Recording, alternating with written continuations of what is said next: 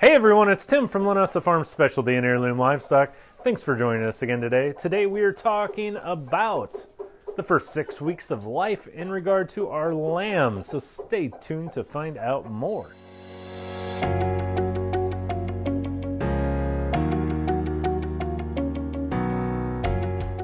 All right, so here we are out in the barn, and I happen to have a Southdown mom that just had a baby last night. Now, some of this I actually did last night, but for all intents and purposes, and so you can learn, I'm going to go through this with you. So we are going to imagine that labor and delivery went perfectly fine. If you need to learn more about how to deliver a baby lamb, check this link out right here, and it will tell you how to deliver a baby lamb. But we're going to assume that the baby was delivered and everything is fine. And now what we need to do is we need to clip the navel, dip the navel, and make sure that the baby is nursing. So I'm going to show you really quick. If you come with me, I'm going to show you how to clip the navel and dip it.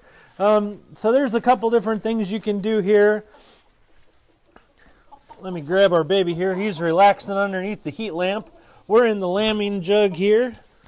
And this little guy was just born late last night. Hello, my friend.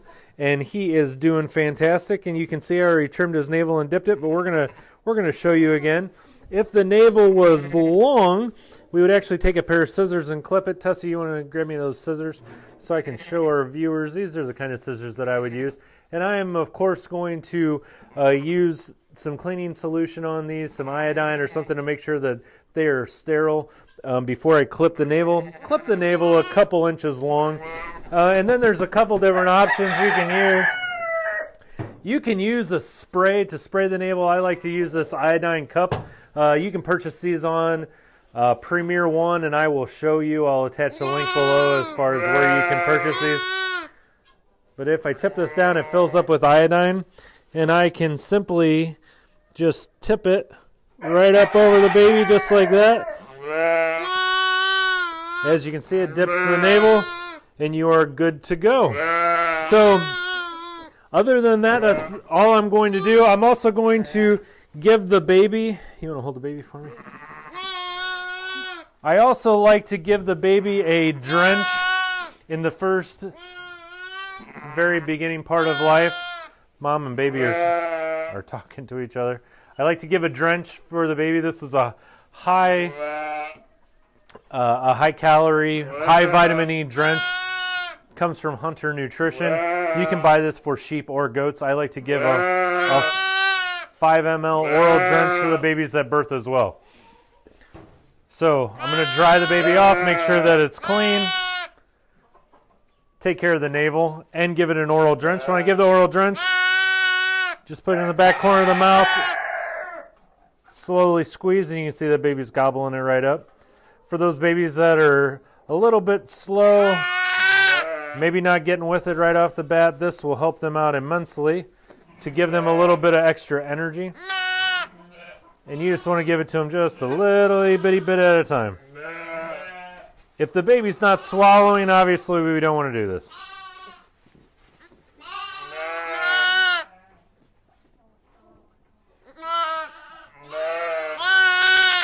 And again, this is assuming, you can go ahead and put the baby down.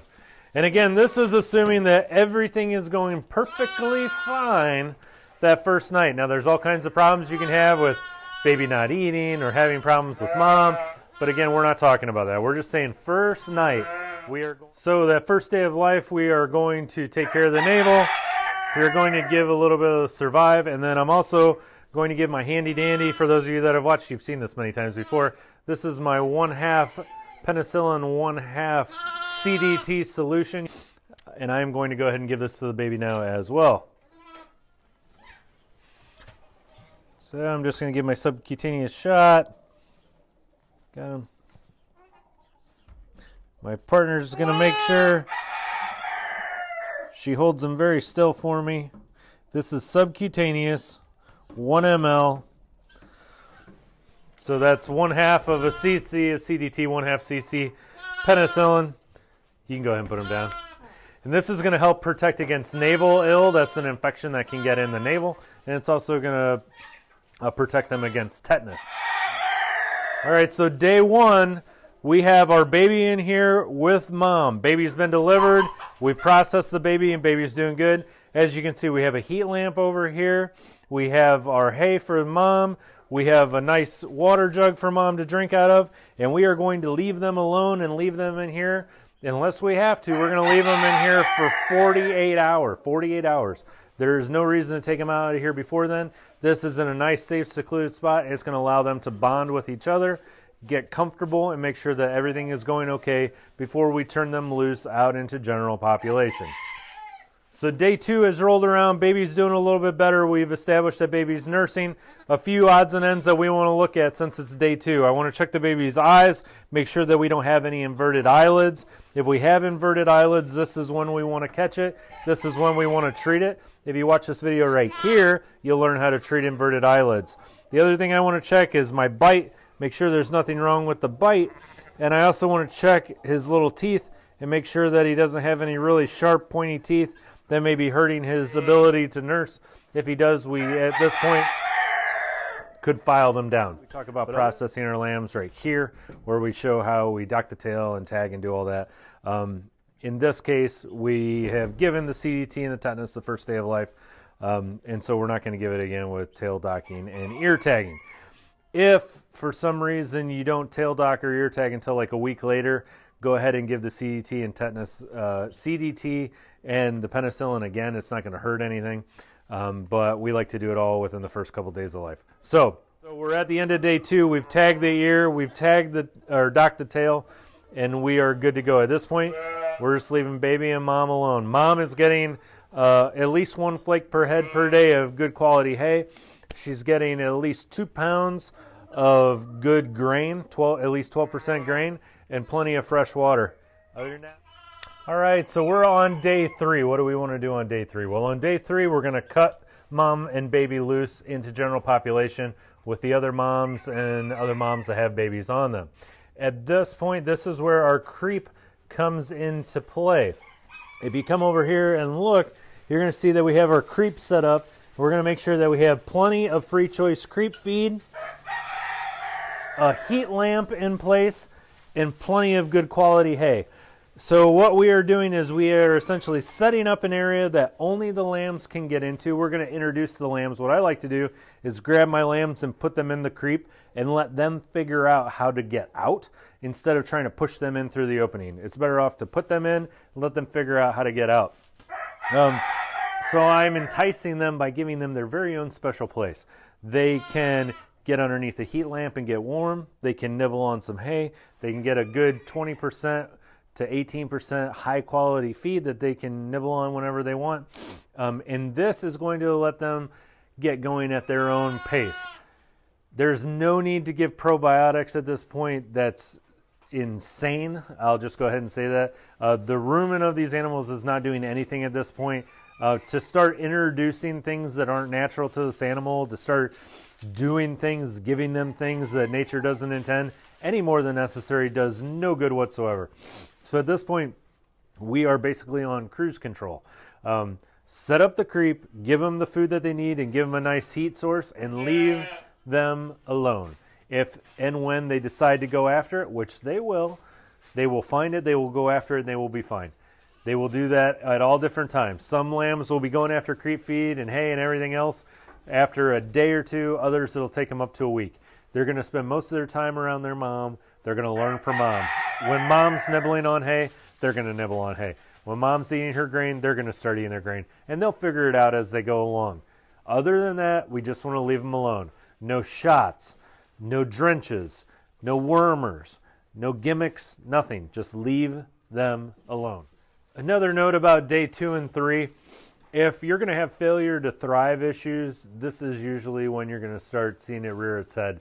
Again, we have lots of videos on dealing with sick animals, but that's not what we're doing here. This is just general, assuming everything goes fine video. But just be aware, if baby is going to have failure to thrive issues, if they're going to have congenital defects, things of that nature that are going to keep them from growing and developing, you're usually going to start seeing them within day 2 to 3. And the reason for that is they're probably not getting enough food, and it's going to start knocking them back. So just something to keep in mind.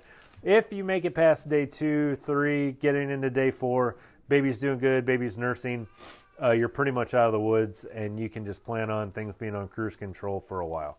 So as we roll forward out of day 3 going into day 4 into end of week 1, week 2, week 3, again, we're going to maintain cruise control.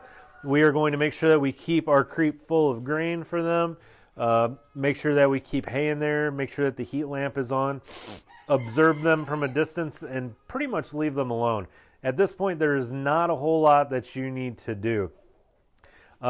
If you have males and you are trying to determine if you're going to castrate them or not, moving into the end of week 3, if you haven't castrated by the end of week 3, I would go ahead and consider castrating then.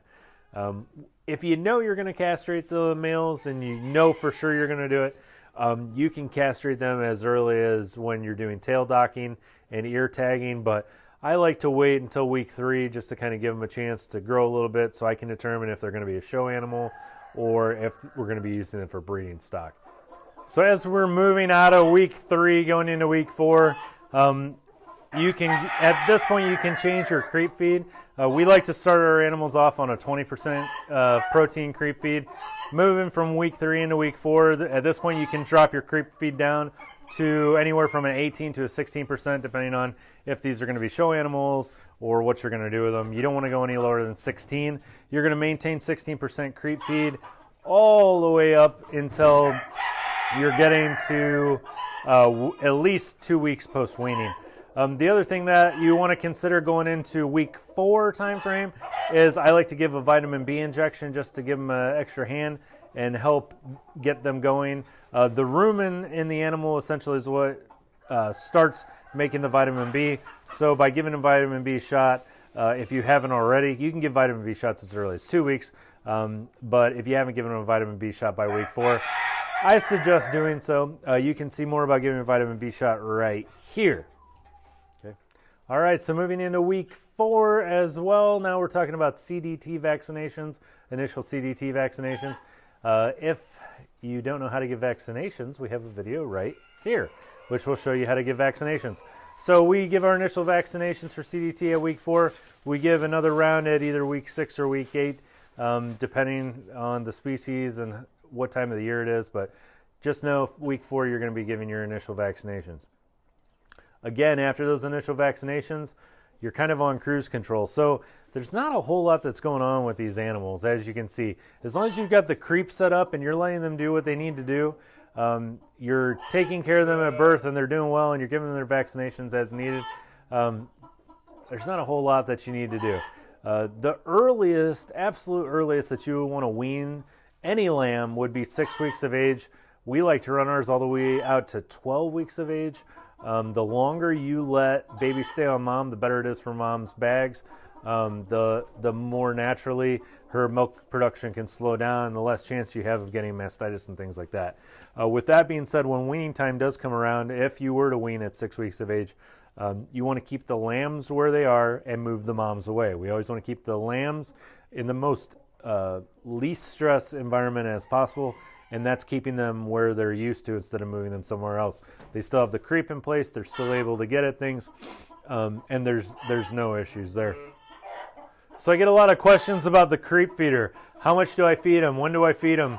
Again, let's make this as easy as possible. You feed them all the time. This creep feeder is always full. This creep feeder right now is always full, and there are a ton of lambs running around here. You may not see them, but it's always full. They can come in here and eat anytime they want. Because they have grown up this way, they know there's always feed in there. They know they can get at it whenever they want. They don't gorge themselves. When you run into problems is when you limit feed and only give it to them at certain times. That's when you get overeating. If the animal is trained to know that they can have it anytime they want, they don't sit in there and eat until they die.